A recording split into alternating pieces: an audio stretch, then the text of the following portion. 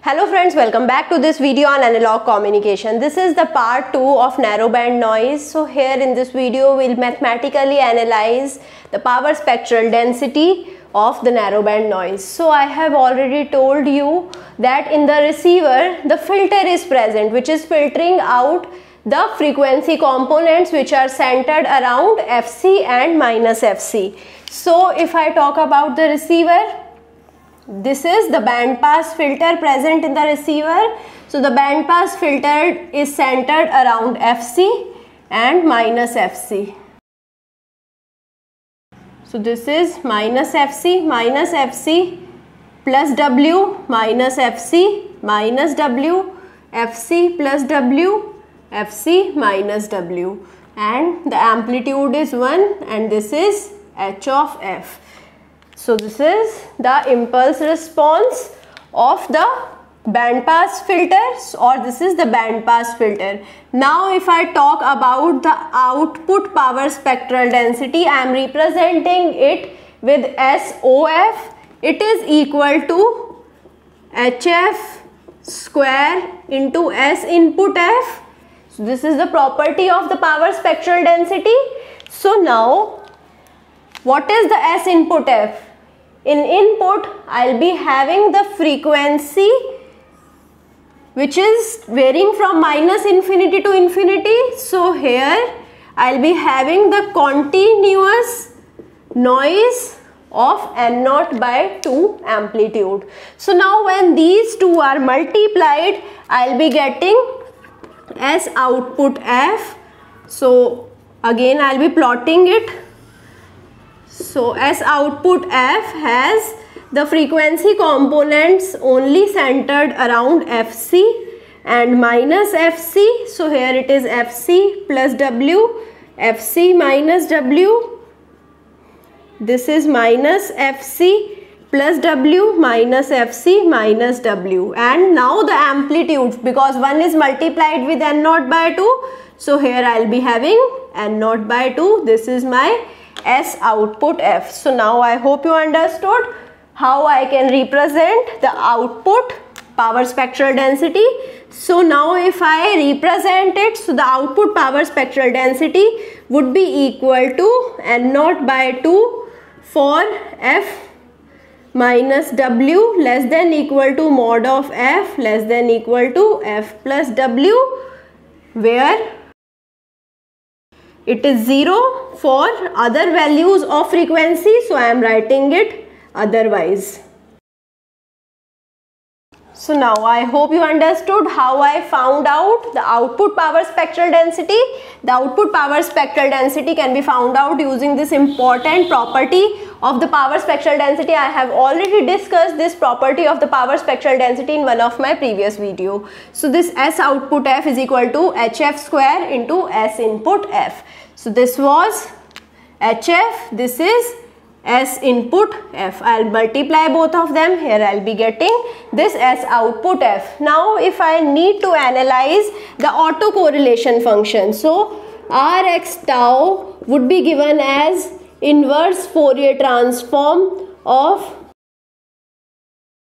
Sxf, or I can say Sxf is the Fourier transform of Rx tau. So this is the property. So now according to this property, I can find out the autocorrelation function. So here I need to find out the inverse Fourier transform of these two rectangular pulses. So I know the rectangular pulse has the inverse Fourier transform which is related to its width and height. So the width is 2W and height is N0 by 2. So if I talk about this single pulse, so here if I am taking this rectangular pulse of 2W and height N0 by 2, so here this is S dash of F. So now its inverse Fourier transform would be equal to N0 omega into sinc 2 omega tau. So now this is the inverse Fourier transform of this rect pulse. So now what I am doing, I am shifting this rect pulse at Fc and at minus Fc. So I'll be using the frequency shift property. So here this is my inverse Fourier transform. So n0 omega sinc to omega tau is multiplied with e raised to power minus j omega c tau plus e raised to power j omega c tau. So now I have shifted it in the positive direction and the negative direction, and I have used the frequency shift property or of the inverse Fourier transform. So this is my Rx tau. So now how I can represent this Rx tau? So now I can represent n0 omega sinc 2 omega tau into, so here I will multiply with 2 and here I will be dividing by 2. So e raised to power minus j omega c tau, e raised to power j omega c tau. Now here I am dividing by 2. So now this is representing my cos. I know this is the property of the cos. So Rx tau is equal to 2 n0 omega sinc 2 omega tau into, this is cos omega c tau. So this is my autocorrelation function of this output power spectral density. So I hope now you understood it very well. Now in my previous video, in the last property, I was talking about the power spectral density of in-phase component SIF and the power spectral density of the quadrature component SQF. So it was equal to S output F minus Fc plus S output F plus Fc when F was in between minus omega to omega and it was 0 otherwise. So this was the last property. So according to the last property, now I'll find out what is the power spectral density of in-phase component and quadrature component. I know the power spectral density of output. So this is the power spectral density of output. So here I'll be representing it again. So this is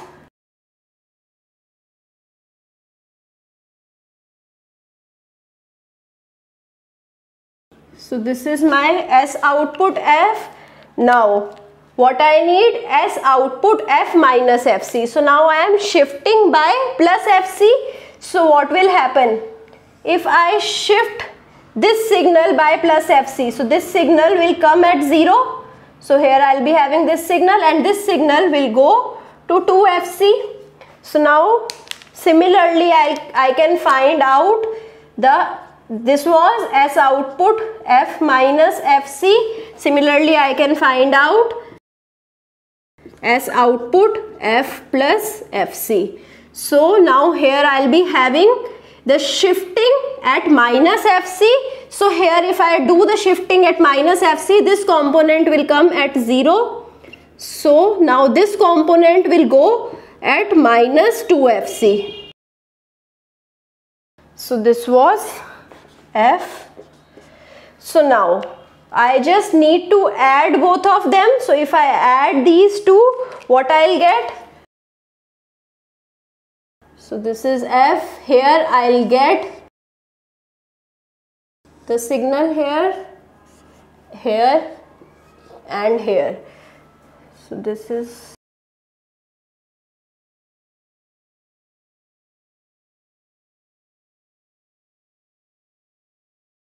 so now what was the amplitude? The amplitude was n0 by 2.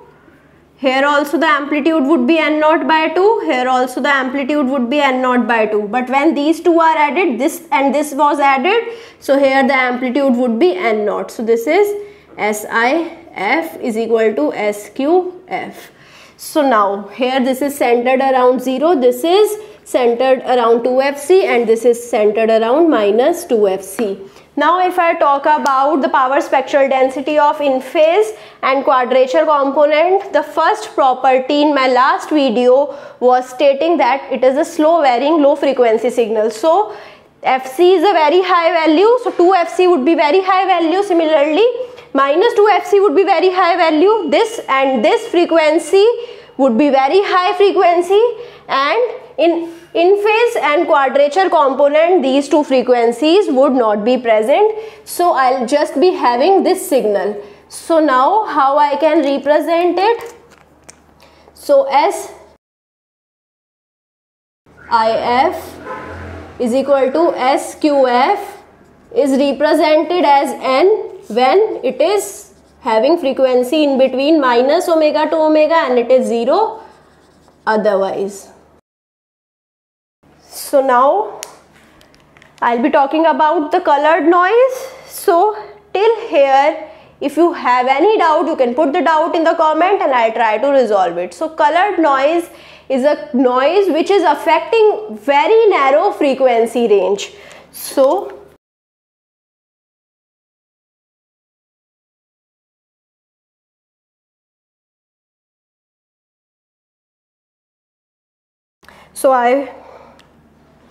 I hope you understood what is colored noise. Colored noise is a noise, it's a special type of narrowband noise which is affecting very narrow frequency range. So it would be having the same analysis, only the frequency range would be very narrow. So I hope you understood each and everything which I discussed here. Still, if you have doubt, I already said you can put the doubt in the comment or you can mail me. So stay tuned for the next video. I hope you like this video. If you like it, share it with your friends, subscribe to the channel and push the like button. Thank you.